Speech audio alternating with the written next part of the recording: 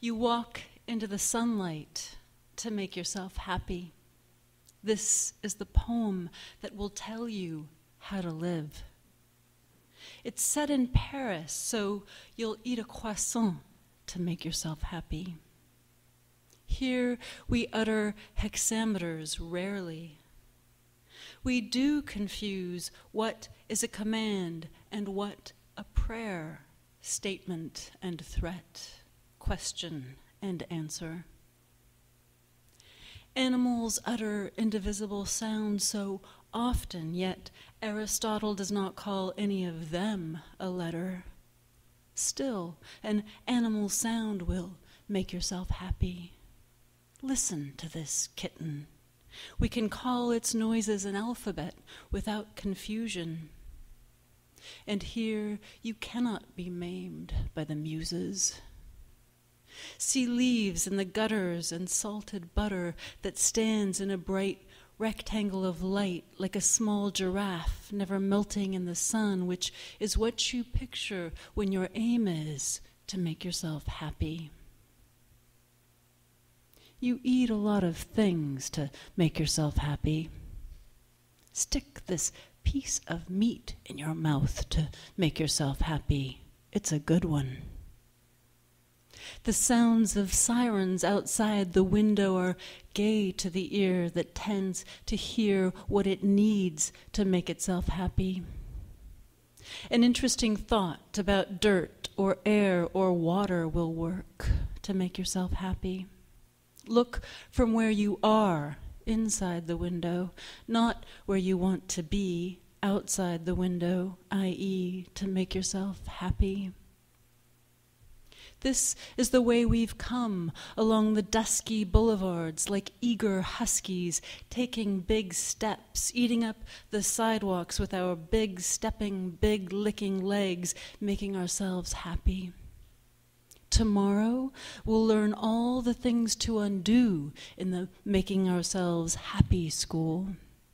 First, the heroine never moves towards death.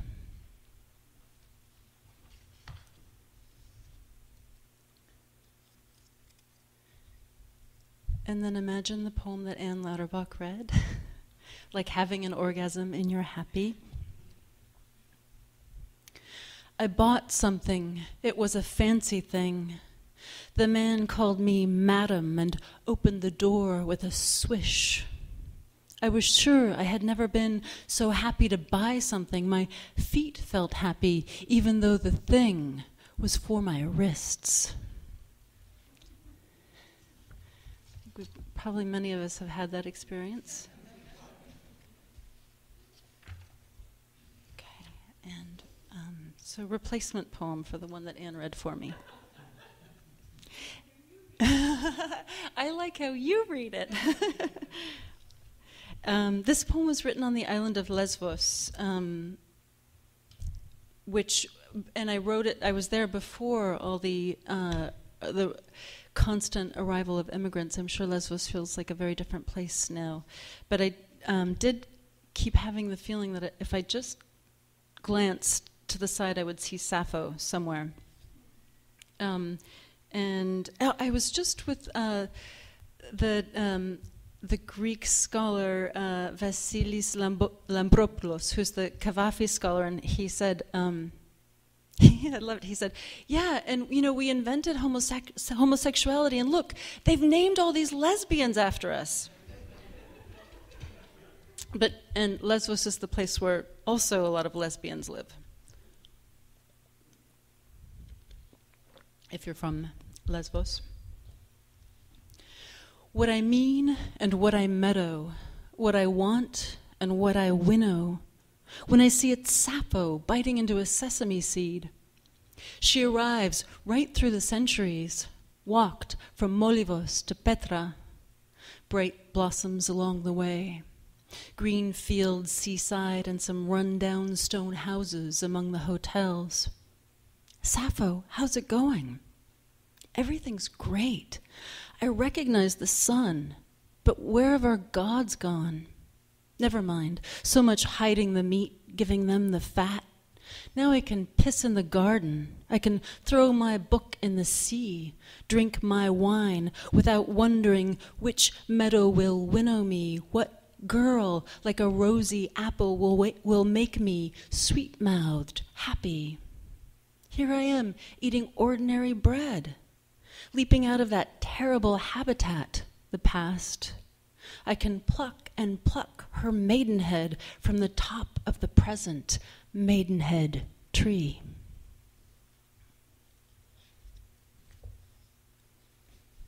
Did you know there was a maidenhead tree? Yes, you did. Okay, so I'm going to move to the next section. I think I read in this room when I gave that reading a million years ago, actually. Yes, you're saying yes, Robert, yes. You're still here. I know. It's amazing. This section is called How to Assemble the Animal Globe. And I guess I'm going to talk more than I usually do tonight about the process of these books and projects. But one of the things I was thinking about was wanting to, poetry in particular, the lineages I feel a part of, wanting to be able to address very, very basic and simple questions in the poem, like how to live or what is life. In that process, I was reading a book by the biologist Lynn Margolis. Do you guys know her work? She's really amazing, feminist biologist who pioneered the theory that evolution was not only a clash of species, but also a symbiotic relationship. And everybody scoffed at her in the 70s, and it's now been proven in our very cells by our mitochondria that there was also there were beneficial relationships that fueled evolution.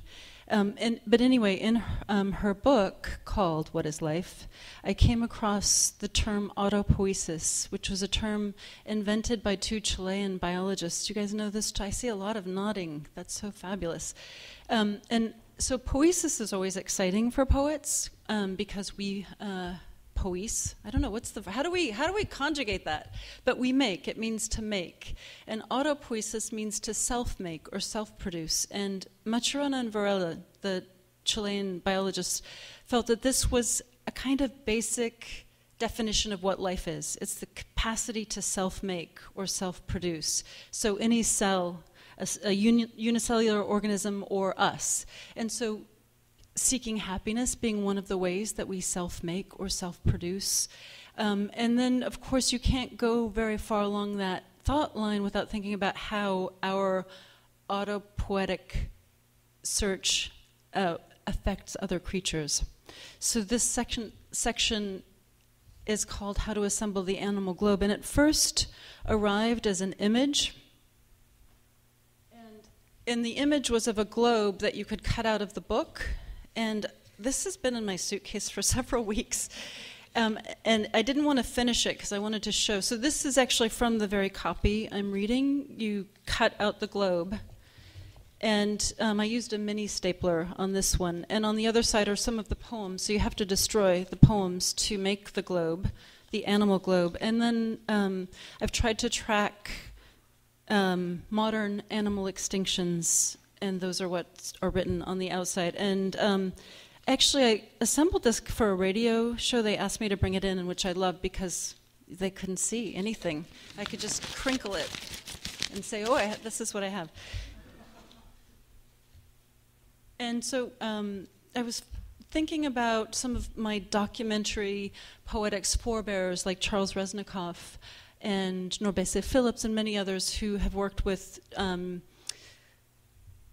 fact and with document to try to come to make the real realer, let's say.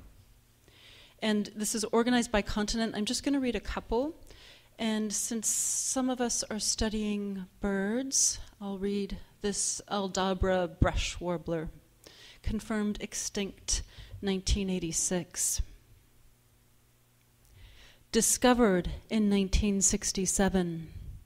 described in 1968, lost in 1969, found in 1975, gone in 1983.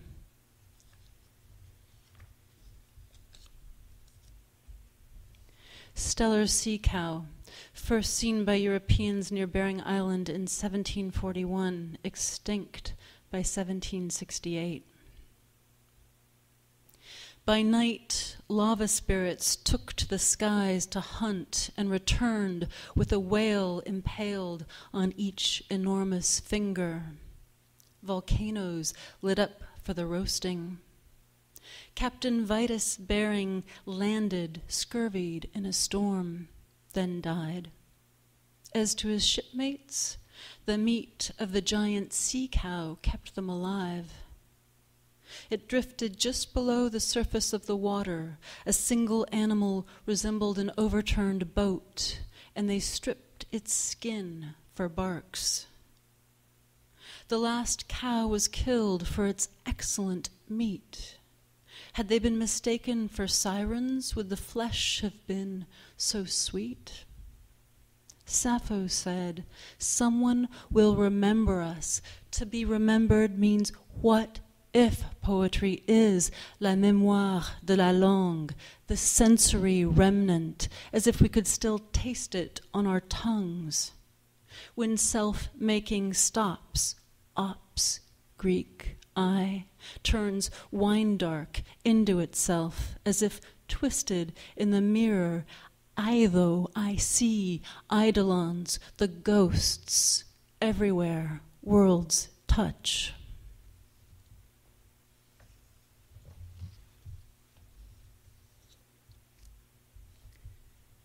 And I'll read one more from this section. Ectopistis migratorius, which, Susan, do you know? I don't know where you are if you're here, but do you know what bird that is? Does anyone? I'll just tell you. It's passenger pigeon. And, you know, it's funny. I feel like the knowledge of the passenger pigeon is like younger generations don't all know about that bird. Younger people, do you know about that bird? Yes, no, yes, no. It was a bird that was so present. It's native to this continent, and it was so present in the Midwest that it blackened the skies. Actually, it deafened people. The great flocks of this bird, and people would go out and hunt them, and leave them in rotting piles. And so, from those flocks that blackened skies, we went to absolutely zero passenger pigeons. The last passenger pigeon was Martha. She lived in the Cincinnati Zoo. She was what we call an endling, which means you're the last of your kind. And that's just such an incredible thing to think about, being the last of your species. She died in the Cincinnati Zoo, and then her body was sent to the Smithsonian, and you can see her on display there. Not always, but often. And there's a tradition, American tradition, of passenger pigeon poems. I recommend to you to read Laureen Niedecker. I mentioned her earlier. Read her great Lake Superior, and within that, there's a poem called Passenger Pigeon, and it goes, does anyone know how it goes? No. Yes? No. I will tell you. It goes, "Did not man, maimed by no stonefall, mash the cobalt and carnelian of that bird?" Ectopistis migratorius, extinct 1914. It begins with an Audubon quote. "The dung fell in spots, not unlike melting flakes of snow, and the continued buzz of wings had a tendency to lull my senses to repose. Slave meat, hog meat, that cheap. Sent more than 1 million pigeons to market from one roost. Trap, sew a pigeon's eyes shut and let it cry, others will come. From flocks so great they topple trees. In air, their massing backs a glistening sheet of azure, iridesce, and anon, at a turn, suddenly a rich, deep purple. In Kentucky, townsfolk talked and ate nothing but pigeon for a week. Even the air smelled of it. Of their courtship, the tenderness and affection displayed by these birds towards their mates are in the highest degree striking. See 2 birds billing. Their love songs, a monosyllabled string, coo, coo, coo, coo, ki, ki, ki, ki. The first note, the loudest, like a bell diminishing.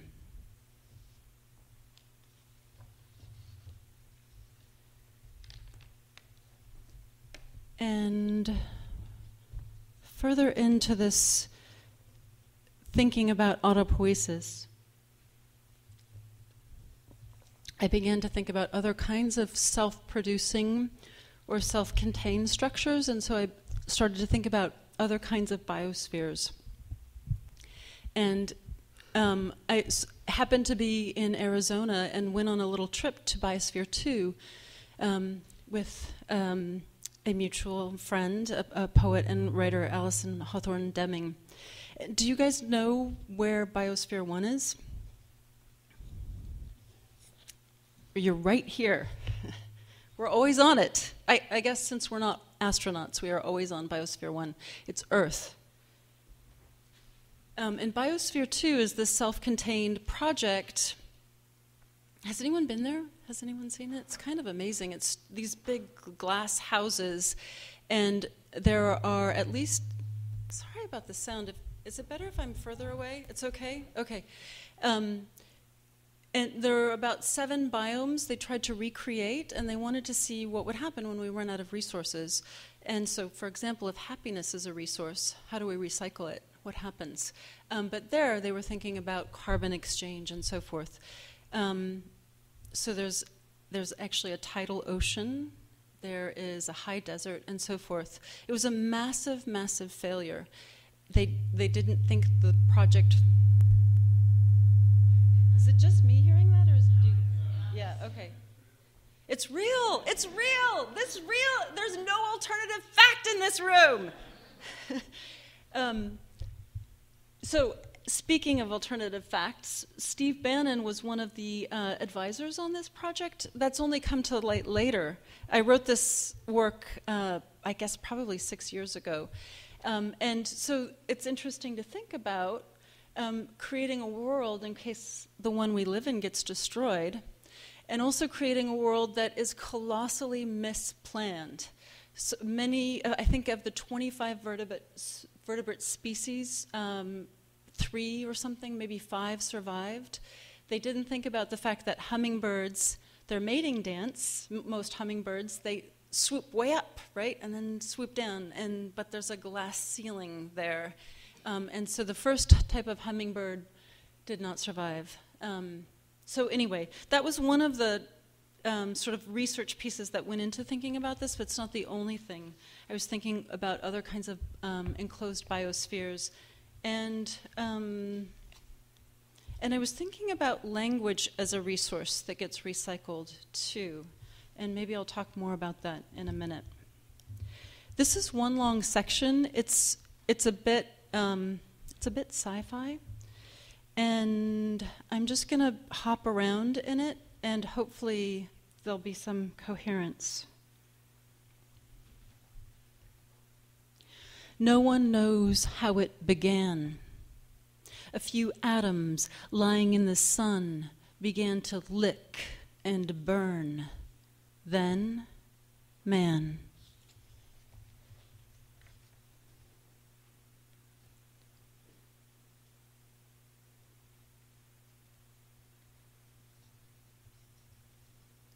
How came we to be symmetry-breaking death, luck, happiness, greed? We were like half the goddess's face as ash color, like the corpse, half blue-black, where the blood collects.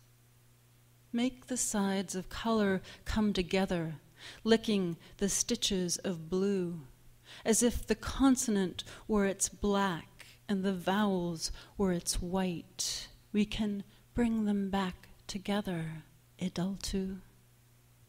We know this because in the future we can peek through the body window and see the corpse, the dead inside the living, our mitochondrial Eve.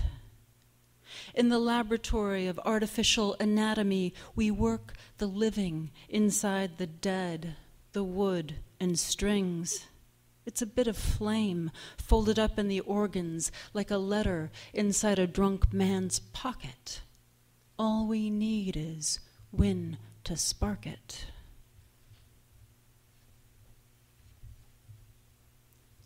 Some crows lost their caw, their predator warning. Their predators were gone. We lost some vowels down in the bowels, the organ chambers where meaning rounds itself toward night, a light.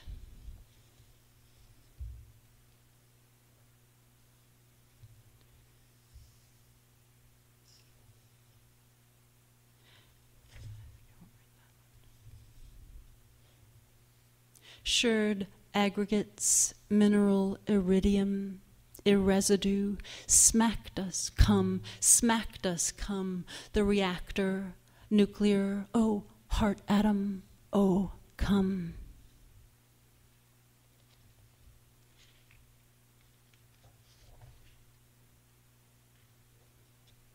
Put the originals, namely the animals around us, all the plants, back into time. Somewhere for safekeeping. We had taken them out. First, the animals disappeared, their sounds, then their names. We had forgotten their faces. Their faces are not our faces. So the likeness is to the thing that it is like. I like having lions around. Only lions can lie here on this part of Other Earth. Our last zebra, hypertext transfer not found. Our last long-fingered frog, hypertext transfer not found. Our last fruit bat, our last angel shark. Put them in the oracle, shark, ark, ark. Put them in the leaky coracle. Put the letters in the tin can and rattle them around. Angel sounds like a loud shark, gathering up the atoms to find a woman who rhymes with time, to find all the letters in the t-grr.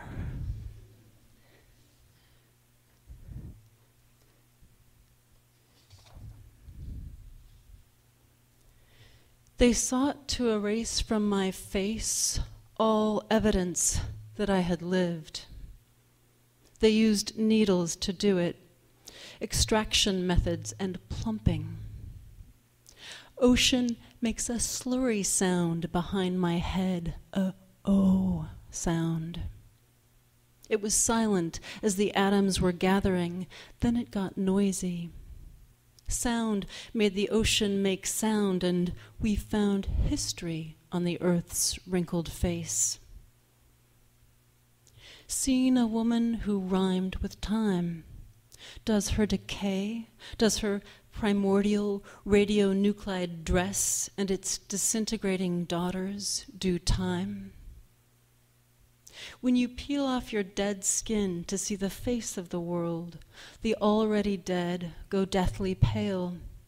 Self is a god we walked through. I was an idiot. It was a mistake. I believe something here. What self? I do not believe the man-made sky. I think like a hero. I think like a dog. I was looking for the real sky.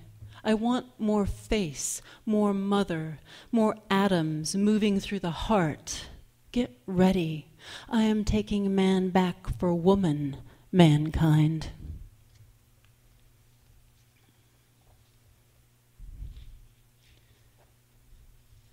Sound stops. I use waste world to word waste to build it, oracle. Spine lost its E, might lost its Y, for lost its M at the end of time. Spin the carousel round again. Sherd aggregates, mineral, iridium, irresidue, smacked us come, the reactor, nuclear, heart atom, oh come. At the end of time, spin the carousel round again. Smacked us come, the reactor, nuclear, heart, come.